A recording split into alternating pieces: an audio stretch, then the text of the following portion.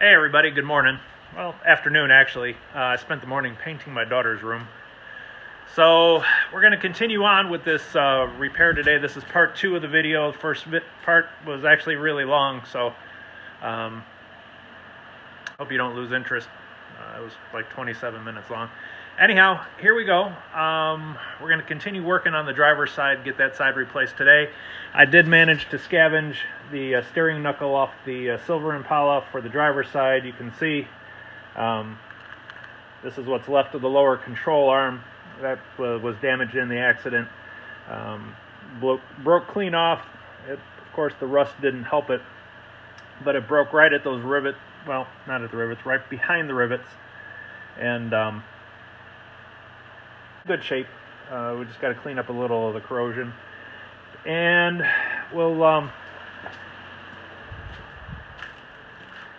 once we get that done, we will start working on this tie rod, replacing the inner and outer tie rod here. And then we'll get the axle and the hub and all the rest of the assembly in here and get this buttoned up. And then I think what I'm going to do, since I didn't replace the lower control arm on this side, I think I'm going to go ahead and drop the lower control arm out of this side and replace it with the other brand new one I have. That way we'll have matching sides and everything will be even Steven, and it should be good to go. So anyhow, thanks for tuning back in, and we'll get the rest of this done hopefully this evening. If not, then we'll finish it up tomorrow. I still have to do an oil change on my wife's Impala. So the work is never done, and thanks for hanging in here with me. I know this is quite the process. So anyhow, hang tight, and I'll give you an update when we get things going here. Alright folks, we got the new lower control arm in. It's not tightened up yet, and it's not going to be till I get everything else kind of in. We got the tie rod in and secured and adjusted to the proper length. Next thing, I'm going to get the steering knuckle on this, and we'll go from there. So the work continues. Talk to you in a minute. Okay, progress update. The drive shaft is in. The lower control arm is attached at the ball joint. That was a thrill. Anyhow, we still have to tighten up the hardware on this. I also got the sway bar bushing in, or sway bar link in. Why do I keep calling that a bushing? Well, I mean, there are bushings in there, but it's a link. So anyhow, got that back in. We're about to put the hub in, and we'll get this thing buttoned back up. I just got to find a brake pad that fell because the brake caliper slipped off the wires here. For some reason, my brake pad went flying. So I got one. Figure how far could a brake pad fly? Anyhow, just another quick update here, and I'm trying to get this done and out of here, and doing that instead of videoing a lot of this. But we'll give a good recap after it's over, and little progress notes along the way. All right, hang on. We'll be back in a minute. Okay, everybody, another update. That's seems like all I've been saying lately is another update. Anyhow, let's take a look. Got the lower control arm in. We got the bearing on. Got the tie rod is all buckled up. The sway bar link is in place. Get this light out of here. The strut is back. The ABS sensor wire, some of the hold downs broke when I was pulling it off, so we did a little double tie wrap trick there where you use 2 tie wraps to stand it off until I can scavenge some of those things from a junkyard, or I may even go to Chevy and get them. Anyhow, I think we'll put the brakes back on and put the tires back on. Well, maybe not the tires just yet. I'm going to clean the underside of this really good, and then I'm going to do the trans servicing.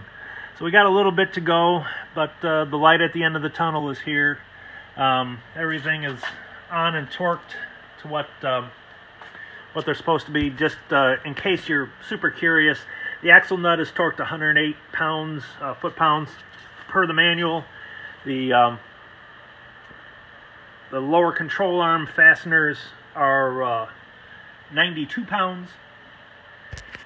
Thanks for hanging with me on this. It's been like 3 days of this already, so I know you're probably getting tired of hearing one more update. And we'll probably be taking it out tomorrow for its test drive when I get home from work. So that'll be the last part of the video, and we'll see if most of the bearing noise is gone. I still have the rears to do, which is gonna provide its own brand of humor back there, trying to get those off. But the good part is that there's no axles involved. So once I get the bearing loose, it should come off okay. So hope and pray. Anyhow, thanks for hanging in there. We'll talk to you soon. Join me under the car watching some transmission fluid drain. God, that stuff is nasty. Anyhow, as you can see over here, the suspension over here is put back together. I haven't done the lower control arm over here on this side. We're going to save that for another day.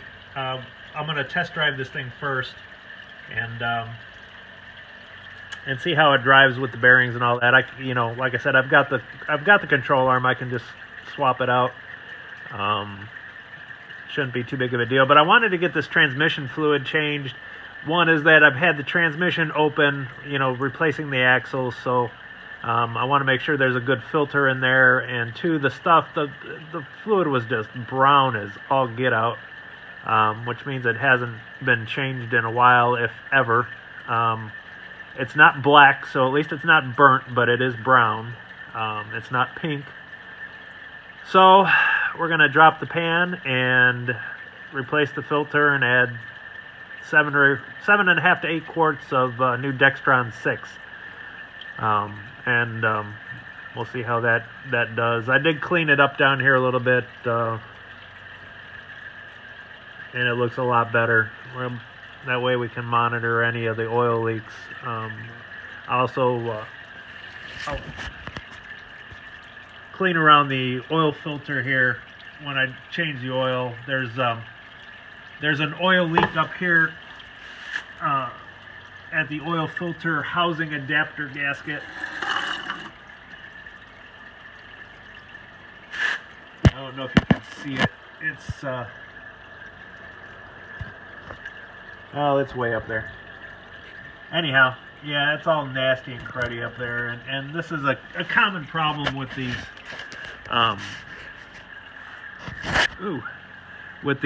Impalas.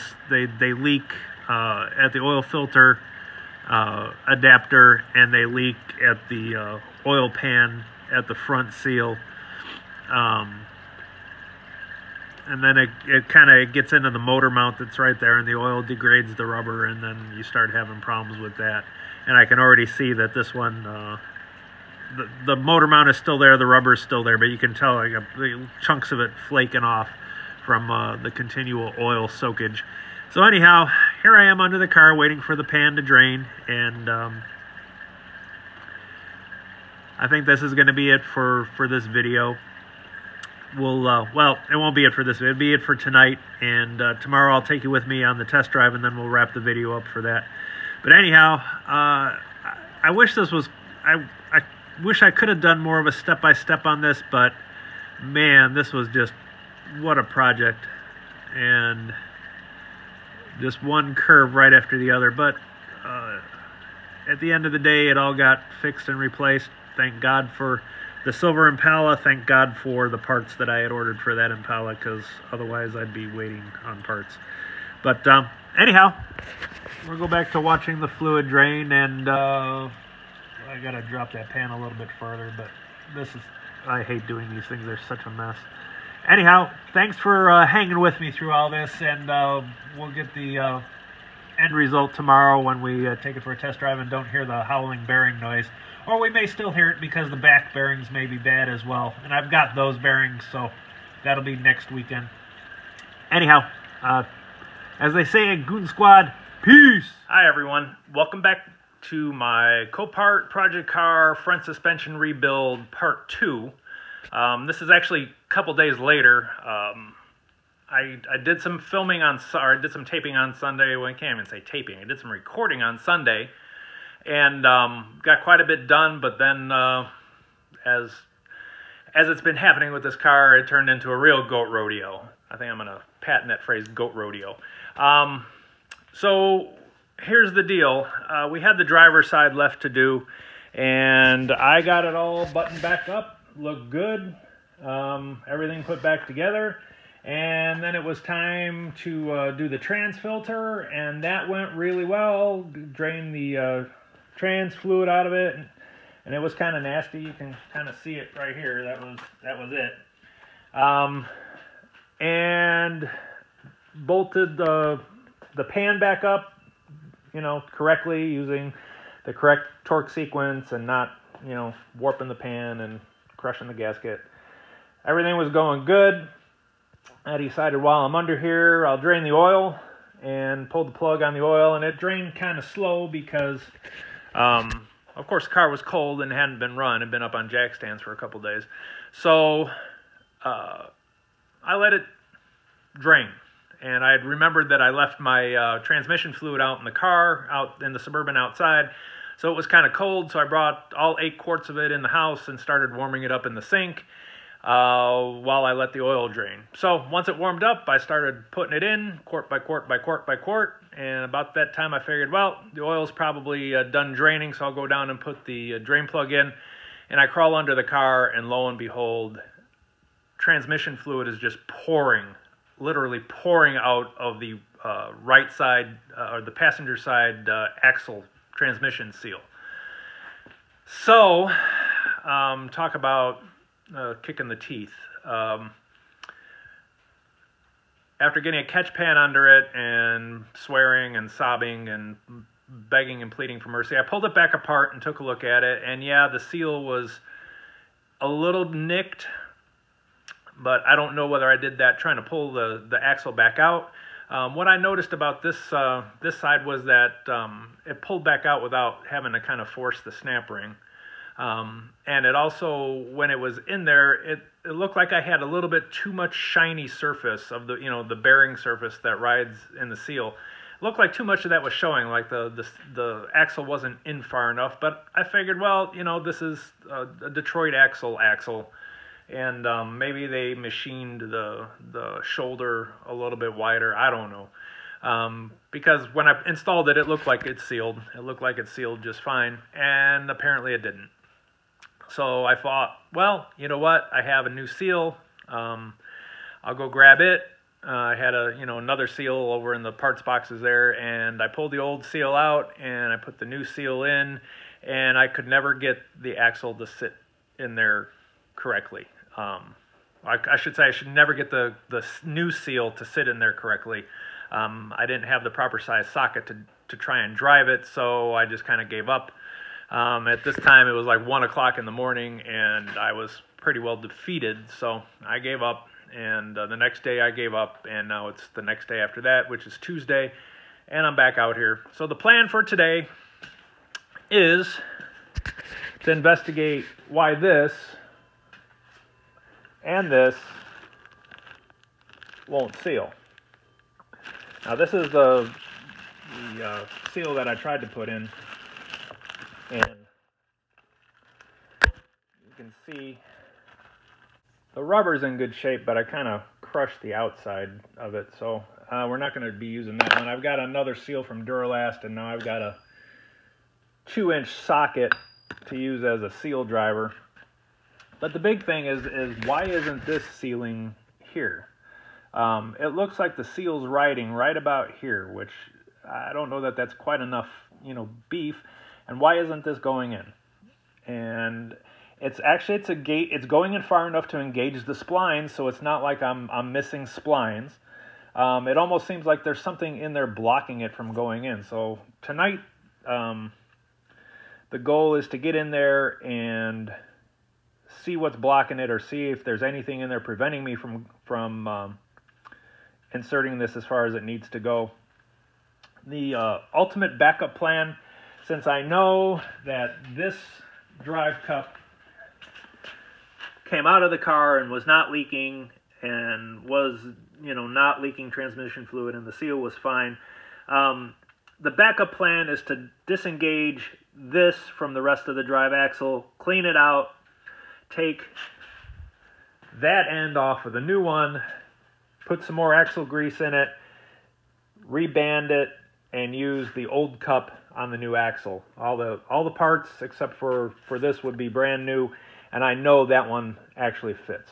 So hang on with me while I get under there and investigate why this isn't going in and sealing.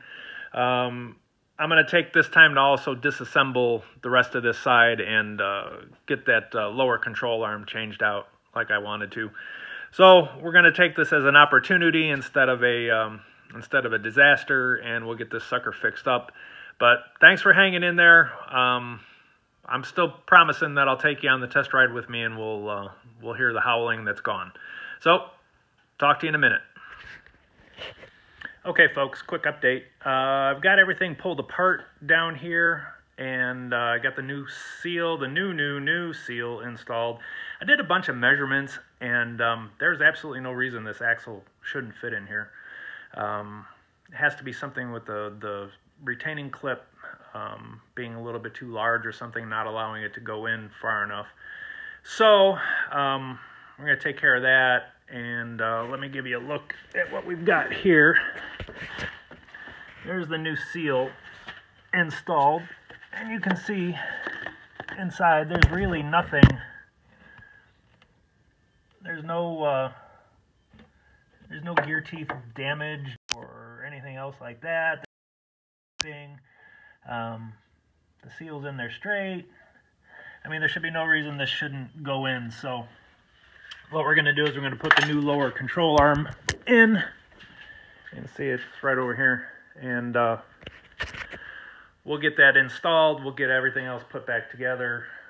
Slide the new axle in.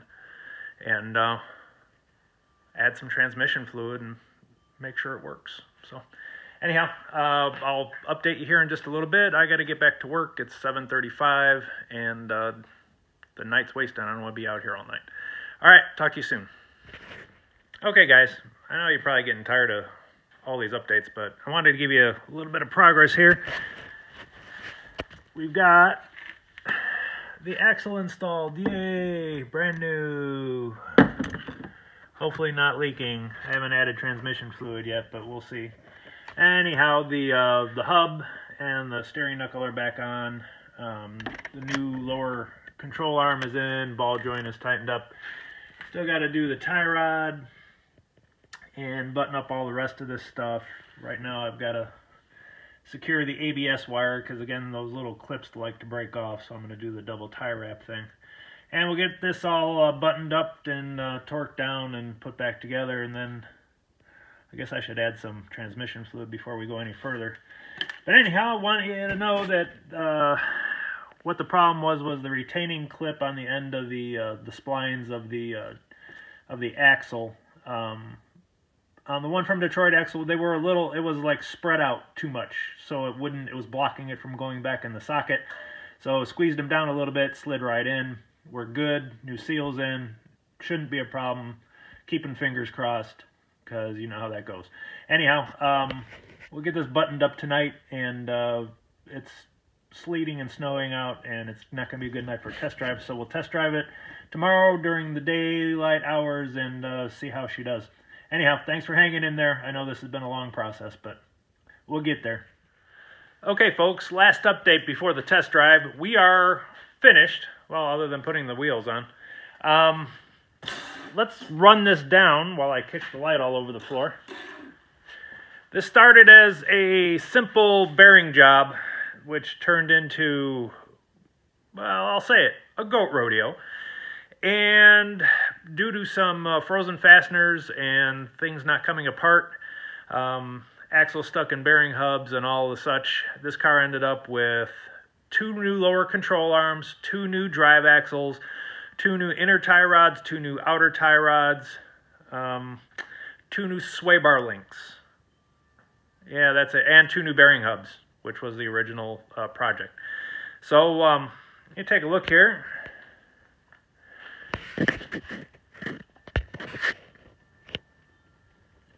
You can see we're all back together. Everything is torqued up. We'll put a final torque on the lower control arm and the sway bar link stuff, bolts, when we get it on the ground bearing its own weight. It's always best to really do a final torque on your suspension when you have the weight bearing on the suspension. But other than that, no leaks, no drips. I put 1.5 quarts of transmission fluid back in the transmission because that's about what it leaks when you pull that axle out. So that's what I put back in. We'll start there. So the passenger side is complete, and the driver's side is the same thing over here. It's complete. New drive axle, new tie rods inner and outer, new sway bar link, new axles, new bearing hubs. And you can see there the lower control arm hardware. To say this has been challenging would be an understatement. It didn't start out being real difficult. Like I said, it's just the frozen fasteners make it kind of difficult and made the mission creep. Could I have gone another route and not put all these new parts on the car? Yeah, sure. I could have taken it someplace and had the axles pressed out. Obviously, time ended up not being kind of the thing, because here it is Tuesday. I could have had them at a machine shop yesterday or today. But I had the parts here. It wasn't that much money being put into it. Really, with the suspension kit was $100 from Detroit Axle all day long. I'm going to order another one for the silver car. The drive axles were about $83 combined, again from Detroit Axle. So really, I'm out about $180, but I'm not really out it. It's invested in the car. The car now has a totally new front end, other than the struts. And like I said, the struts ride well. They actually look like they may have been replaced. I don't think they're OEM. The rubber on the boots looks like they're in really good shape. They're rusty, of course, but like I said, New York, Ohio, Michigan. This car has lived in the Rust Belt its entire life. So that being said, the next thing is to throw the tires on it, get it off the jack stand, and take it out for a test drive. We're not going to do that tonight. It's late. It's freezing rain out on top of the freezing rain and sleet we got earlier in the day.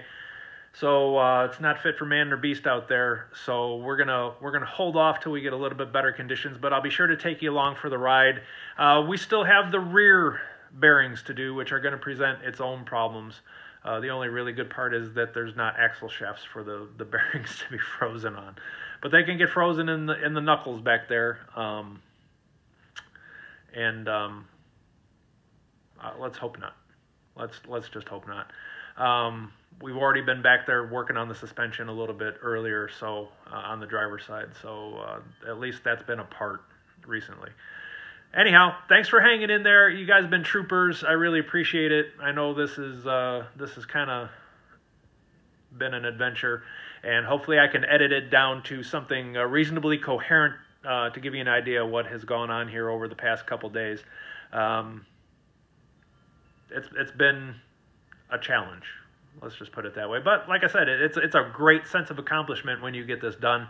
I'm not a ASE certified auto mechanic. I'm a backyard mechanic. I'm a do-it-yourselfer.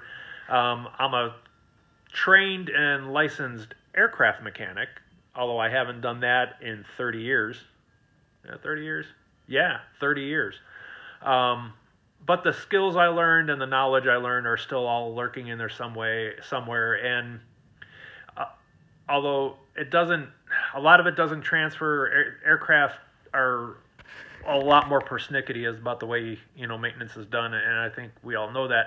But just the mechanical sense, the inspection, the looking at things, the knowing how things come apart, knowing what's good, what's bad, what's too tight, what's too loose, knowing how to read the manual and get the torque specs out of the manual. That's one thing I made sure that I did with this is I have the Haynes manual, and I looked up the torque specs on all of this and torqued it to specs. And we'll recheck the torque with it sitting on the ground. Because if I sell this car, somebody else is going to be driving it, and it's their butt in the seat, and I don't want to be, half-assing it when somebody else's butt's in the seat. So everything got done to spec. Nothing, no corners were cut. That's why we were, replacing parts instead of, trying to jury rig them. I was lucky to have a donor car sitting right outside that I could scavenge those steering knuckles off of. So we're going to still have to replace those at some point. I'll either get these freed up, or I'll go to the junkyard and see if I can find some that aren't quite as encumbered. So anyhow, hang in there.